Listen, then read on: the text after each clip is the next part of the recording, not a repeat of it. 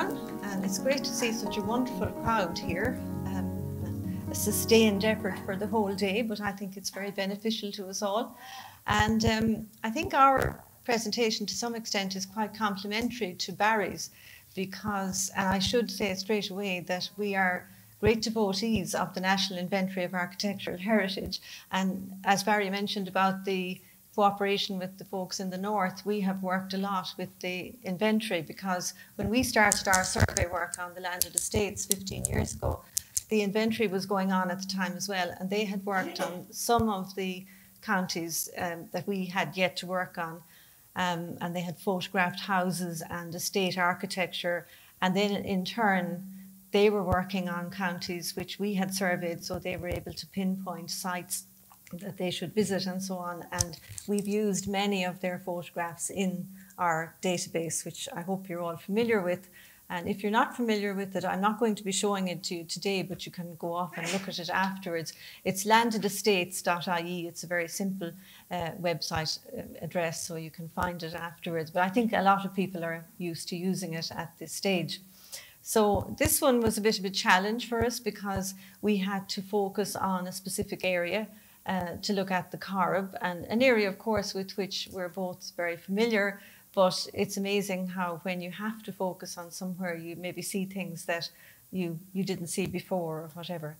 So I should go back for a minute there and just mention, of course, I was delighted to see Barry showing the wonderful Ordnance Survey, especially, as he said, the first edition and the 25-inch maps, which you could spend all day looking at, really, and seeing things that you hadn't seen before. And completely by chance, the image that we have up here is from the first edition, and that wonderful watercoloured first edition that shows the townland boundaries in the pink lines, which is absolutely amazing.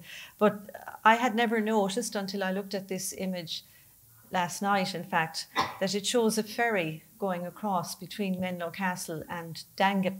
Now, it's Dangan House, but it's not the Dangan House. If those of you who are familiar with the nurseries now, there is a house called Dangan Cottage on the first edition, and that's the house we know now as Dangan House.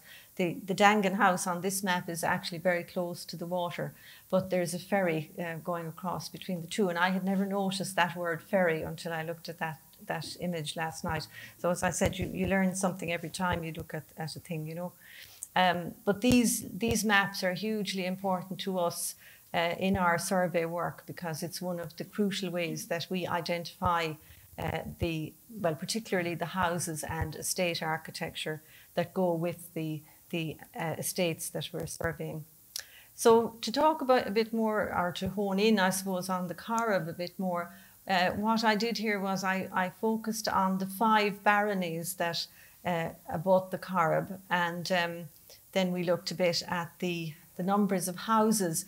It's very difficult to quantify numbers of estates because, of course, there are some that are completely contained within one area, and then there are some estates that have land all over the place, and it's quite difficult to count the number of estates in any barony, if you like. So what I did was I actually focused on the houses, as we'll see in the next slide, which you can see here, the baronies. So there's to the west of the lake is the enormous barony of Moycullen, and to the north of that, the barony of Ross. Northeast of the lake is the barony of Kilmaine, which is in County Mayo. And then most of the east of the Corrib is the barony of Clare, which again is a very large barony.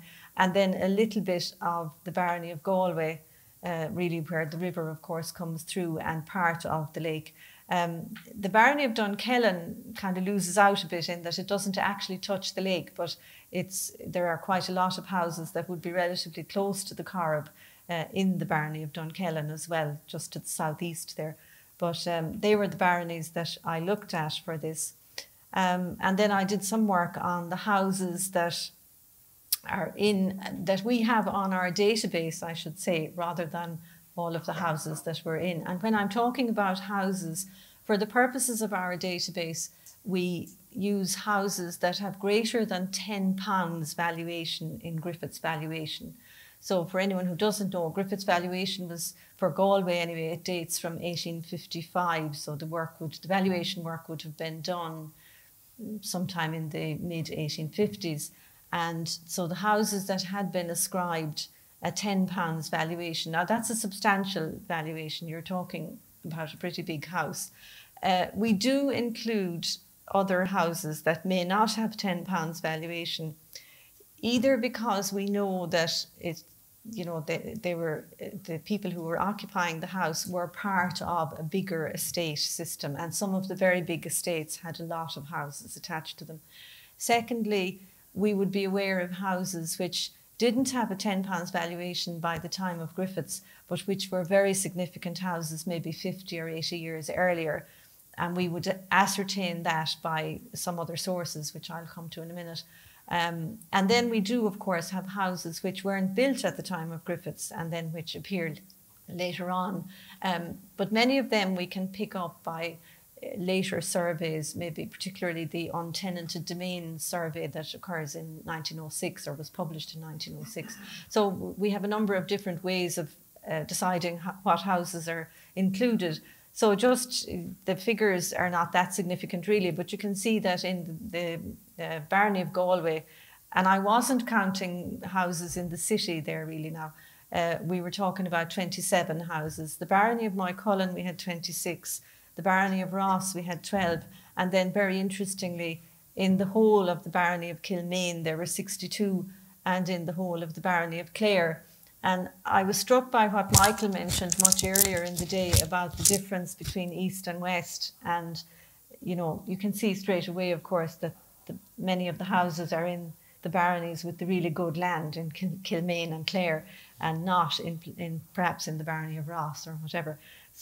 So the pattern that maybe became established in a much earlier period continues through the period when the estates are significant within the landscape. And of course, up until the late 19th and early 20th century, everybody was living on an estate, either as the estate owner or an estate worker or a tenant of the estate. So the estate underpinned the economy of the area.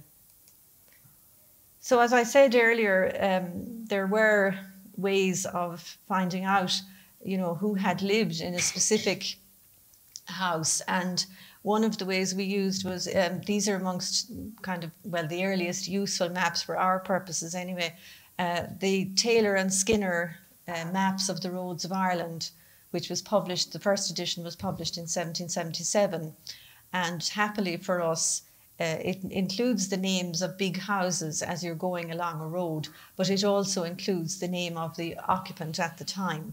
So of course that points, it places a house in. Now it doesn't necessarily mean they were the owners of the house, and we found that in many cases people rented houses over periods of time, and there was a great deal of comings and goings sometimes between house owners too. So it's probably too difficult for you to read that there, but it's a portion of the road just going out through Bushy Park and a little bit beyond Dangan going through Bushy Park. And there are quite a number of houses, some of which have disappeared or else been renamed by the time of the first edition ordnance map, which was roughly 50 years later, And the map on the right-hand side is the northern side of Moycullen. So again, just as you'd be leaving the village of Moycullen going towards Uachtarard. So for example, the house that we know still, and it's still there, Drimcong House, it was occupied by a Lynch family at the time that the road atlas was constructed. But interestingly, there is another house called Kilkelly, also occupied by Lynches at that time. And then further out is the house we know as the Martin House at Ross.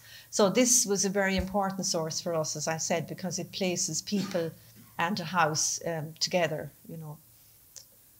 And then if we move on to the other side of the lake, the eastern side of the lake, again, we see the same sort of thing. So up here is Claregalway village, and then it's the area going towards Corrandullah, going towards the lake, really. So you have the Staunton House at Waterdale there, for example, is one of the houses.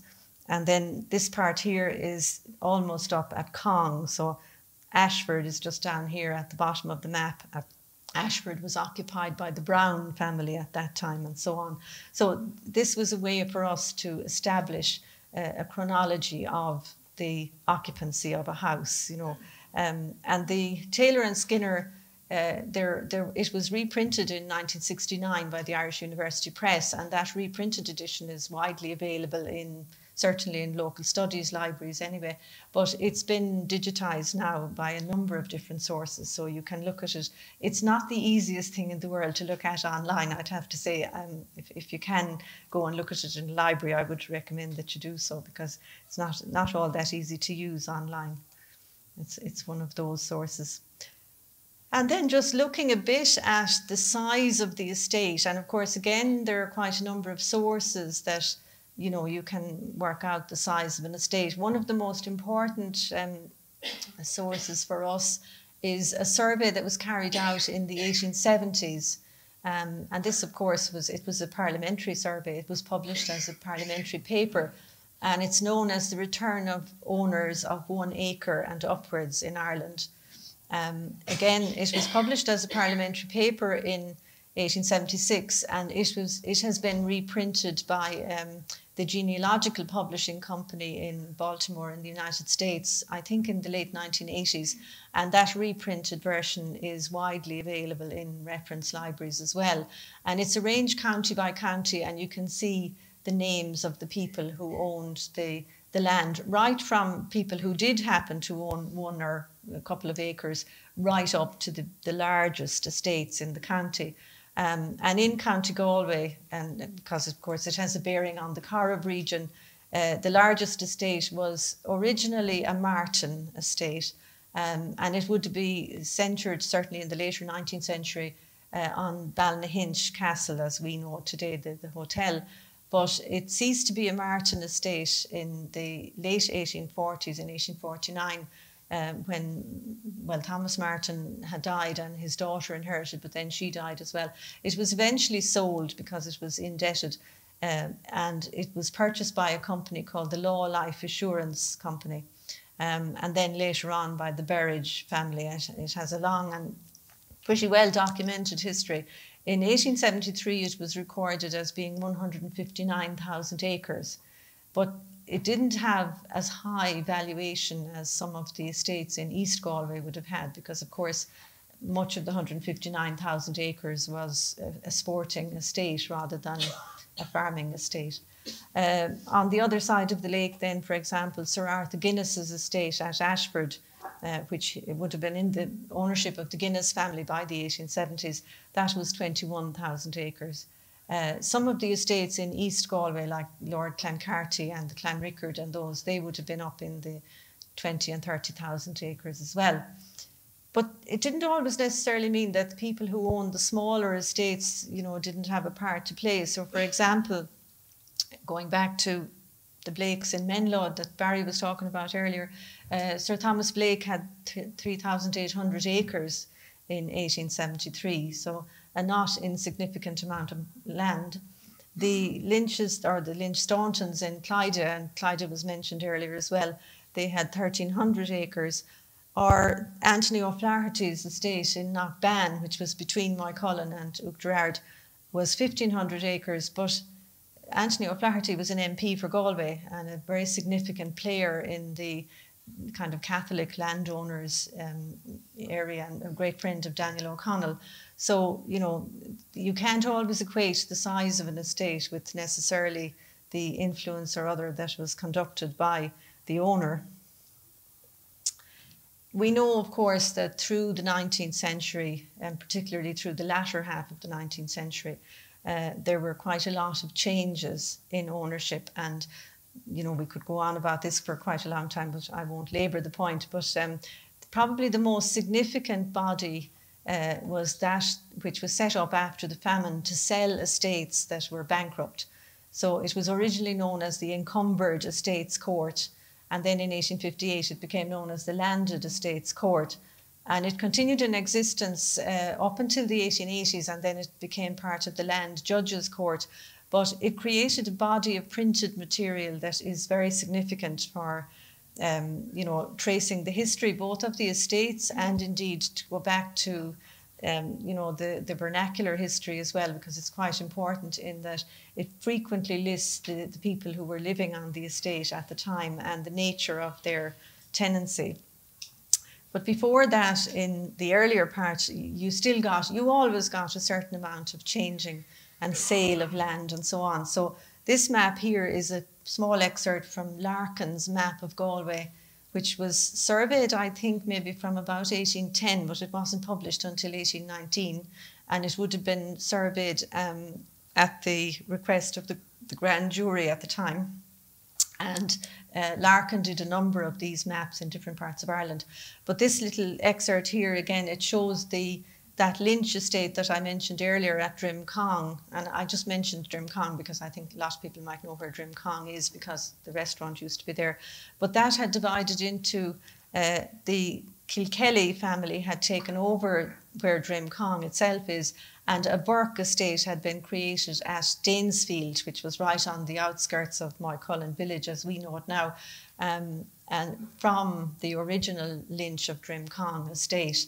And the Burke estate is significant, of course, because one of the daughters of that family eventually becomes the Countess of Fingal, and she wrote a biography, it's called The 70 Years Young, and there's a lot of information in her biography about growing up on what was a relatively small landed estate in the Corrib area in the latter part of the 19th century. So, you know, as a source, it's useful, and we shouldn't, obviously it's a subjective account and you have to take it in that light, but nevertheless, it's you know, those sort of sources are very important as well, so it's a good one to mention. Now, you're not going to be able to see this, of course, but I was again pleased when I saw what Barry had put up there, and it mentioned one of the focus areas that he was looking at in his vernacular study was the village of Tunnabrucky. And this is part of the sale notice from the Martin estate in 1852. And it lists the occupants of the townland of Tunnabrucky at the time. And it's telling us, of course, as well, the nature of their tenancy, which was entirely from year to year. In other words, you know, they didn't really have leases and they had very little in the way of security of tenure or anything like that. But those sort of sources, so it's 1852, it's actually before Griffiths, just before Griffiths. But it gives, and because there were quite a number of people with the same surname, it often gives the patronymic, you know, the name by which people would know that family to distinguish them from another family of the same surname, which you don't get always in Griffiths anyway. You do sometimes, but not always. So those sale notices which were produced to you know, accompany the encumbered estates court sales, they're really important because of the documentation and the information that they give. They often have maps included as well, and sometimes for our purposes they would have images of the houses, you know, drawings of the houses, and some of those houses are completely gone, like for example the one there at Waterdale that I mentioned earlier outside Claregalway. Waterdale is completely gone, and all we have is that drawing from the encumbered estates sale notice. So there now they have been there are sets of the originals of those in the National Library and in the National Archives and several other places. They have been digitized, and you can access them through both Ancestry and Find My Past, which are genealogical subscription sites. Again, they're not the easiest things to use online, but you know, it's still better than nothing. And I know Bridget is going to mention some, there are printed copies of some of them in Galway County Library as well, and Bridget's going to mention those.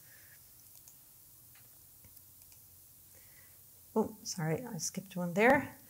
So the other thing is, of course, the accounts written by travellers and people to the area at different times. And I couldn't talk about Lough Corrib without mentioning William Wilde, and I'm surprised he hasn't been mentioned more than I thought he would be mentioned more today than he has been. But William Wilde was, of course, he's probably not as well known now as Oscar, his son, but he was an extraordinary character in that he was a doctor by occupation, but he had lots of other strings to his bow as well. But he wrote the guide to the Lough Corrib, its shores and islands, which he originally published in 1867. And again, it's really important for us from our perspective, because he makes reference, he's doing the tour around the Corrib on a steamer, which, you know, highlights how important the Corrib was as a transport route, of course, in the 19th century. But also he makes constant reference to the house or domain that he's passing in a very kind of casual way, because of course they were part of the, you know, what you were passing. He's not going to talk about it unless that there's something of great significance about it, or for example, when he passes by the site at Annakeen, the Hall House at Annakeen near Headford, he mentions that there was a house being constructed there which wasn't finished, and the name of the owner and things like that. So you can get that sort of incidental information through the descriptions of travellers like William Wilde. And he's quite scathing here in this quote. He's talking about the Lough Life estates. Now that was the Martin estate, which had been sold in 1852 and purchased by the Lough Life Assurance Company. And he says, though it was bought exceedingly cheap at a time when Irish property was pressed into the market at a third less than its value, no portion of Ireland of the same extent has made less progress in the last 20 years. So he's not complimentary to the Lough Life Assurance as landowners, certainly in that case. And included in his book are some engravings of buildings. Of course, most of the engravings are of archaeological monuments, but this is an image of Lemonfield House near Oughterard. Now, I know Oughterard Heritage have some very fine photographs of Lemonfield, which is gone now as well, but they have some very fine photographs on the website. But this is the engraving from Wilde's book. So again, it gives us, you know, an idea of how the house would have looked. And that house was there until well into the 20th century, of course. And the last printed source that I'm going to mention here for you, and it's a little plug for our digital resources from the university library. We purchased this item about 15 years ago, I think now. It's called a Memorial Atlas of Ireland. And I think it's probably one of the earliest, if not the earliest, Atlas of Ireland published in the United States. It was published in Philadelphia in 1901. And it's a huge folio-size book.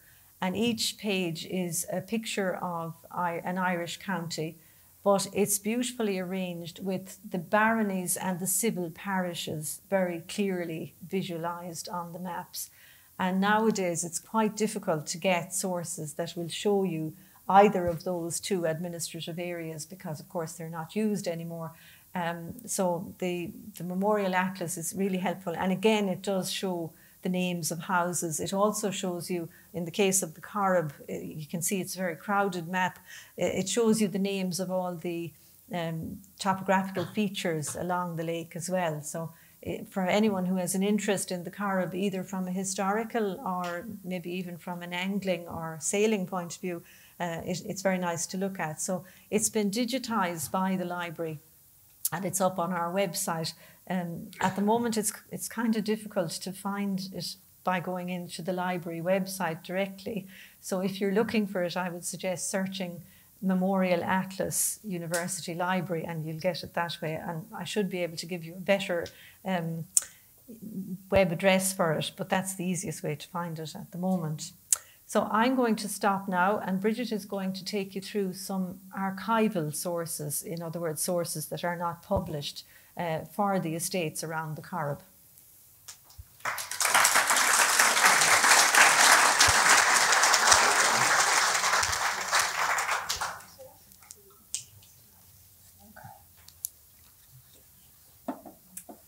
Good afternoon, everyone. I'm going to talk about archival collections that document the landed estates and big houses entered in the database that Mary and I compiled for the Moore Institute in the university, using examples from the Corrib region.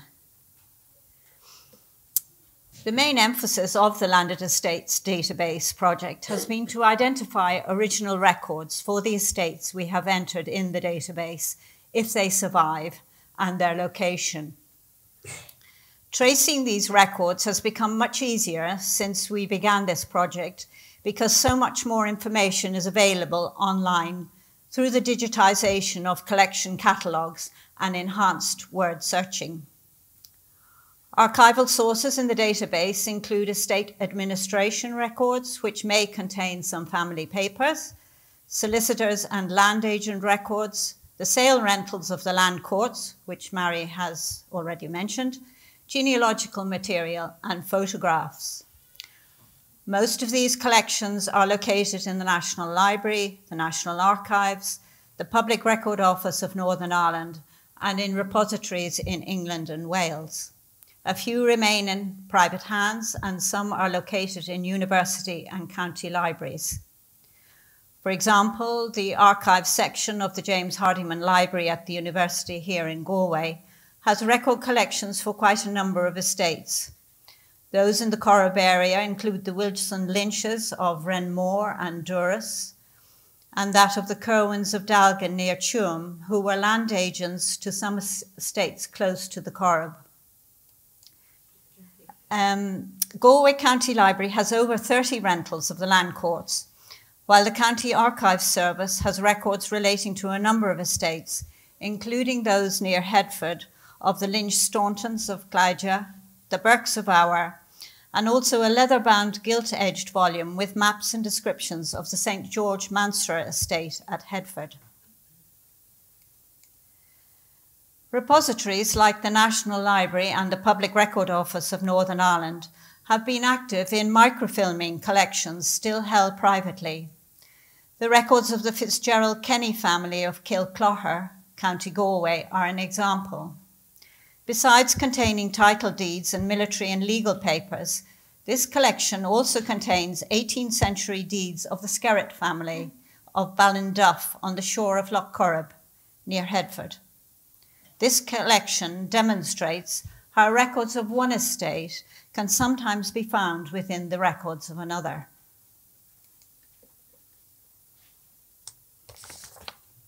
Archives concerning Irish landed estates can also be found in repositories in the UK. These tend to be either a single or a small number of items, often contained within a larger collection relating to English estates. The London Metropolitan Archives hold a document entitled Particulars of the Martin Estate to be sold at the London Auction Mart in August 1849. So Mary has already mentioned this rental, and actually the estate wasn't sold until 1852. This vast estate west of the Corrib, with its big house Balnahinch, was bought by the Lough Life Assurance Company. Another example, this time of the collection of about 600 items concerning the Cong Abbey estate in the 17th and 18th centuries, is located in the Lancashire Archives at Preston, among a huge collection of records relating to the Gerard family of Lancashire. Some families still retain the records of their former estates. For example, some of the Clements family archive, which includes records of the Ross Hill estate at Clonbur, only a couple of miles from the shore of Lough Corrib, remain in the possession of the family in County Kildare, while the financial minute books of the Lough Life Assurance Company, as already mentioned, are still retained by the Phoenix Assurance Company in London.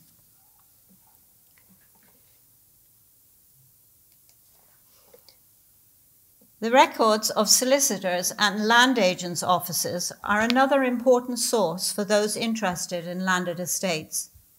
Many solicitors served a dual role as both legal advisor and land agent to a particular estate, and their collections can contain large amounts of information about the estates they acted for. This is of particular relevance where no estate records have survived. Many solicitors' collections are preserved in the National Archives, as after the fire of 1922, the Public Record Office actively collected material from legal firms. For example, 3 collections of solicitors' records in the National Archives contain documents relating to the O'Flaherty estate at Lisdonagh, near Headford, including some rentals and accounts from the late 19th century. From the mid-19th century, a branch of the O'Flaherty family leased Lisdonagh from the St. George's, and by the 1870s, Martin O'Flaherty of Lisdonagh owned over 2,000 acres in County Galway. Another example, this time of a single item, is a lease of Clunacorneen and other lands close to Galway city, dated 1824, from Martin Blake of Brooklawn to Martin and Thomas Cullinan of Clare Galway, which can be found in the solicitor's collection of J.H. Montgomery and Son. Part of a collection belonging to the Kerwins of Dalgan near Tuam is located in the University Library Archives here in Galway, while the other part is held in the National Library. These 19th century, early 20th century land agency records, which include deeds and rentals, ledgers of rent receipts, copies of outgoing letters and maps, mainly relate to the Castle Hackett, Ballinderry, Queensberry, Windfield, Knocknagour and Ballyglunan estates. Some parts of these estates were located in the Corrib region. For example, the Nolans of Ballinderry held Portacarron on the western side of the lake near Oughterard, while the Blakes of Ballyglunan held land at Annadown and in Galway city. Other estates on the eastern shore of Lough Corrib near Headford, referred to in the Kerwin collection, are those of the Carters of Rinnanock and Curramore, the Browns of Claren, the Lynch Stauntons of Clydja, and the Teelings of Our. Now, I would just like to give you a few glimpses into the content of some archival collections that document estates in the Corrib region. Rentals are one of the most sought-after records in landed estate collections, as the information in a rental includes the name of the denomination of land, the tenant's name, acreage, the amount of rent due, the amount received, arrears, and an observations column, which can be very useful to the family historian, as sometimes there are references to the death of a tenant or his emigration or eviction. This slide is taken from the Leitrim Papers, part of the Clements Archive in the National Library, and is a page from the Rosshill rental of 1864, showing the townland of Carrogariff, situated on the northern shore of Lough Corrib near Man.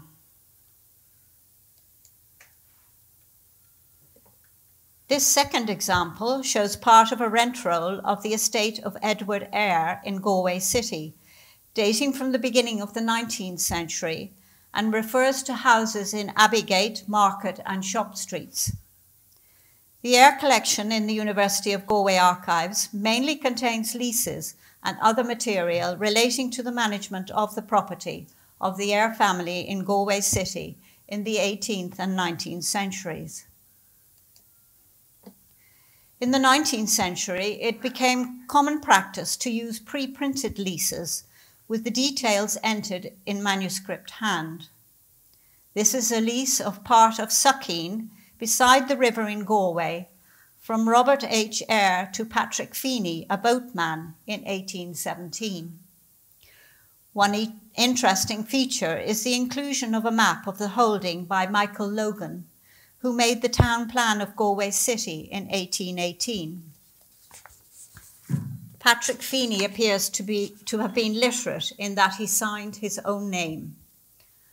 Other leases of the same date for properties in Galway are included in the Eyre collection, and on the right are the signatures from another lease, which shows two of the lessees signing with their marks or cross. Details of the Eyre documents were published in an article by Marguerite Hayes McCoy in the Journal of the Galway Archaeological and Historical Society in the 1940s, if any of you want to look at them further. One estate close to the Corrib, with which I am very familiar, is the Cong Abbey estate, a substantial landholding of over 7,000 acres, which was held in the early 18th century by George McNamara, on lease from the landlord Henry Tasberg, an English Catholic resident in London. On this slide, you can see the parts of the estate in the parish of Cong, coloured yellow. They were quite dispersed and had been acquired by the monks of the abbey in medieval times from various families. A considerable part of the estate was fairly barren hillside in Joyce country west of Cong, much of it subleased.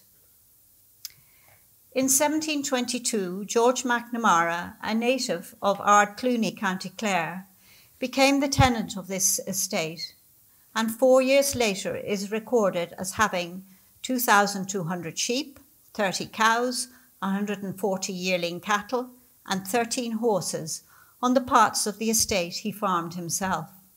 He sold cattle in Munster and wool in Dublin. Besides being a substantial farmer, he derived income from a brewery, mills, an eel fishery, and forestry. Although based in Cong, the records reveal that he travelled to Dublin and London on a number of occasions and lived in Dublin for a period of time. He was imprisoned in the town of Ballinrobe for over 2 months at the end of 1723 on false accusation, according to himself.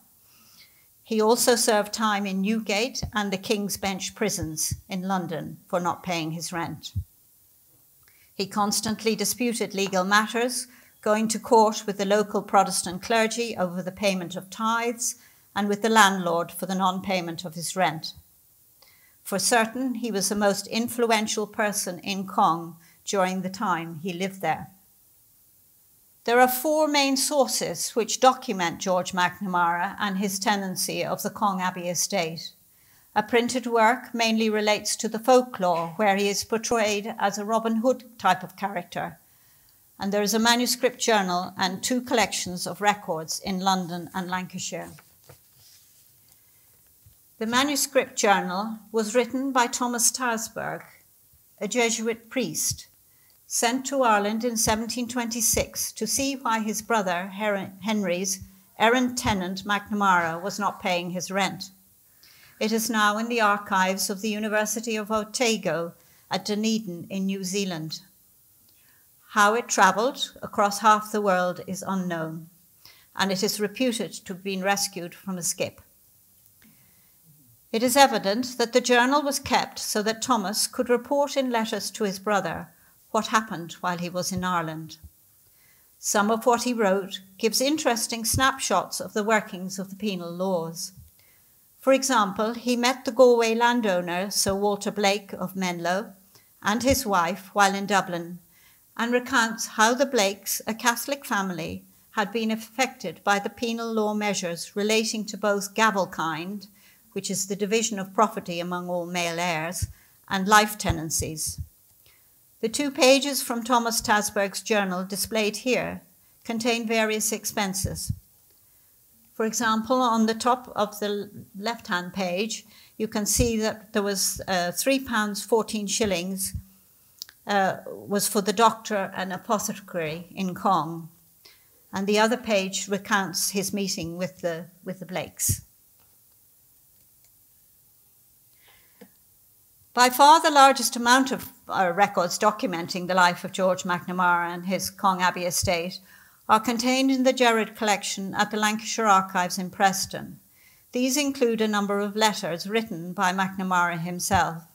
And here you can see a letter addressed to the landlord, Henry Tasberg, at Mrs. Harrison's house in Drury Lane against Ye Dog Tavern in London. And it dates from 1700. I'm not sure that it would reach its destination nowadays. The other page is part of a letter written by George McNamara describing in extensive detail the funeral of his wife Ellis in 1736.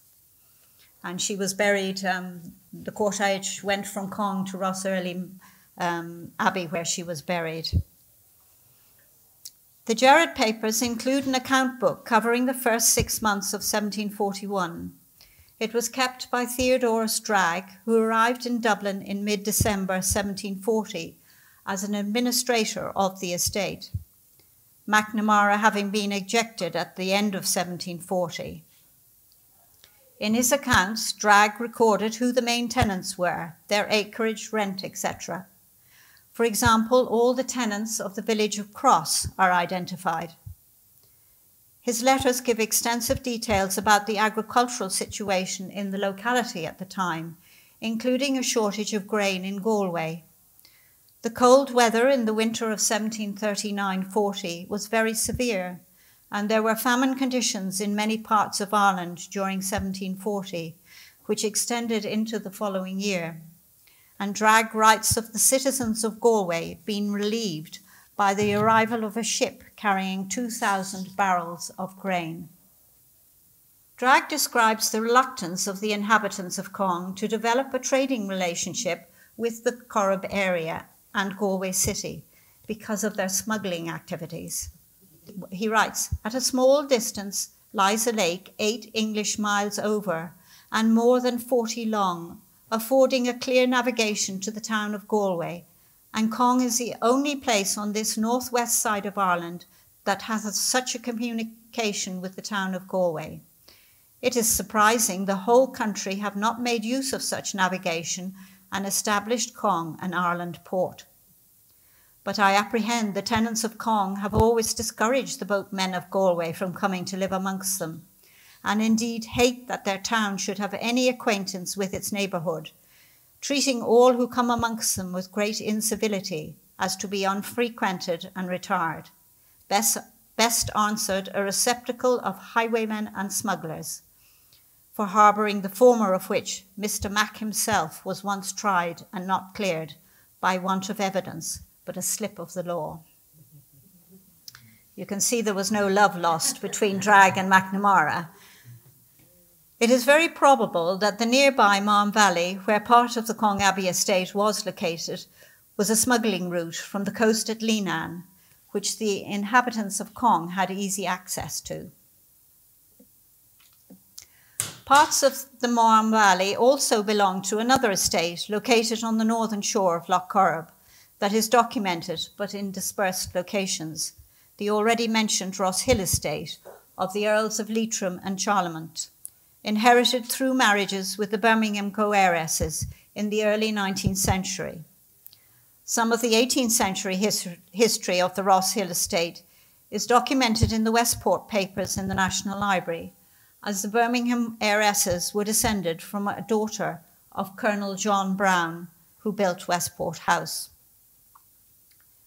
When the notorious 3rd Earl of Leitrim died in 1878, he left his Ross Hill estate and Killadoon, a family home near Selbridge, County Kildare, to his cousin, Colonel Theophilus Clements. As previously mentioned, some records remain in the hands of the Clements family, including a journal kept by Colonel Theophilus Clements' wife when they came to inspect the Ross Hill estate in 1880. She writes that they travelled by train from Selbridge to Galway. On the train, she had a chat with a woman who had just visited Knock, the apparition having taken place the previous year. From Galway, they travelled on to Oughterard in a carriage, where they met the estate agent, George Robinson.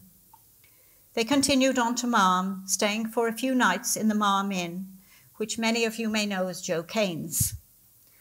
Some of their tenants came to see them there, and Mrs. Clements gives a colourful description of the clothing of the women who sat outside knitting socks.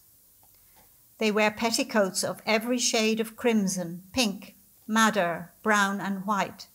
This is often tucked up and fastened back, showing another petticoat of a different colour. A white petticoat or a grey shawl is thrown over the head. On leaving the inn at Marm, the Clements went on to Ross Hill, visiting Lord Mountmorris and his wife at Eber Hall on the shore of Lough Corrib on their way. Mrs. Clements describes their host as a marvellous specimen of a lord of Connemara. He dresses in 3 or 4 ragged frieze coats, talks with a brogue, is not as temperate as he might be, and chiefly associates with the police.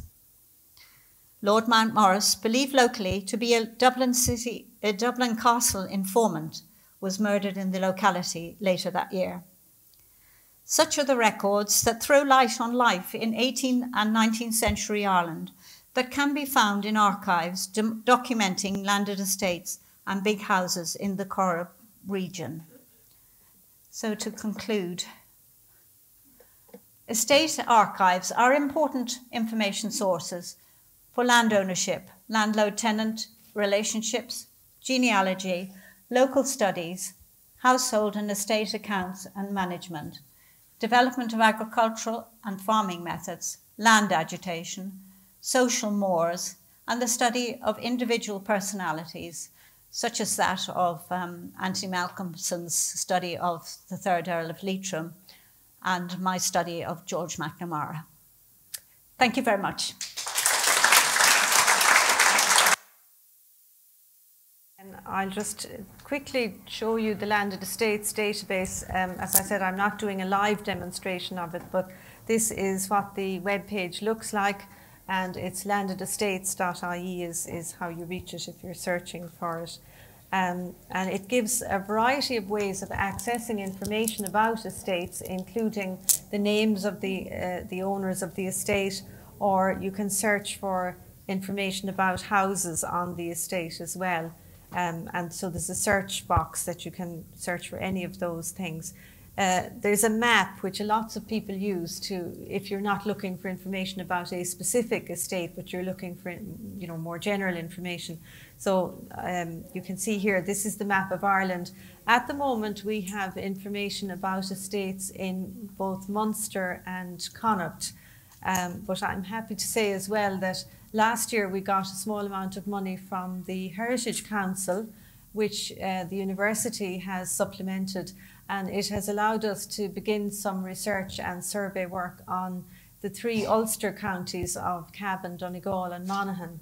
And we're hoping later on this summer that the information, we have a lot of the research work done now, but the technical uploading has to happen. So that they will be uploaded hopefully, you know, towards the end of the summer. I think that people will be able to look at information about those counties.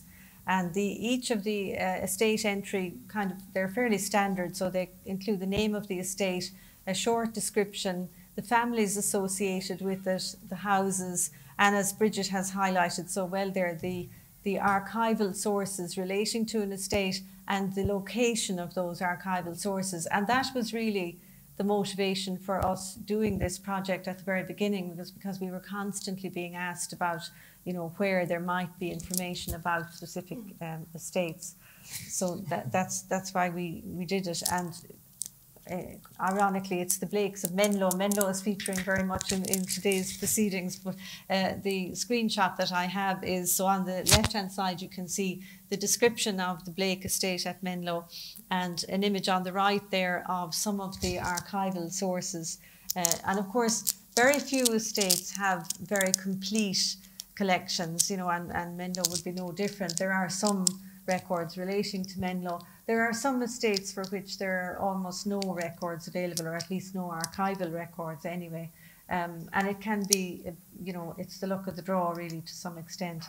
But the database is designed to help as much as we can. And there's always, if there's a house on the estate, we will include an entry like this with an image of the house before Jim got to work on it, and the locational details, so telling you the townland the house is in, the barony, the civil parish, and all of that type of information, which is useful if you're looking, particularly if you're looking at 19th century sources. And we also have a handout. They might be gone now because I can't remember how many copies I did. I left them over on the table there. It's a bibliography of printed sources that most of them are online now. And if anybody wants one, you know, you can get in touch. If there aren't enough copies there, you can get in touch about it again. We also have an email address which you can write to us at landedestates@universityofgalway.ie if you have a specific question about an estate that you want to know more about. So thank you very much for your attention, and enjoy the rest of the seminar.